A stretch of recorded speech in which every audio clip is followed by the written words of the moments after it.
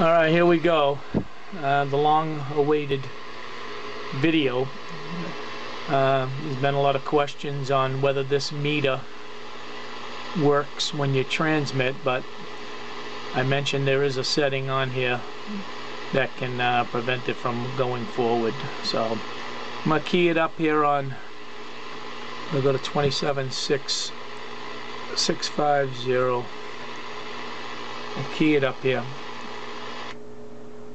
on AM, hello, and we'll show you the wattage on the meter here on the 300 watt setting, hello, and back to the meter, Rajo. Alright, I'm going to switch it over to sideband.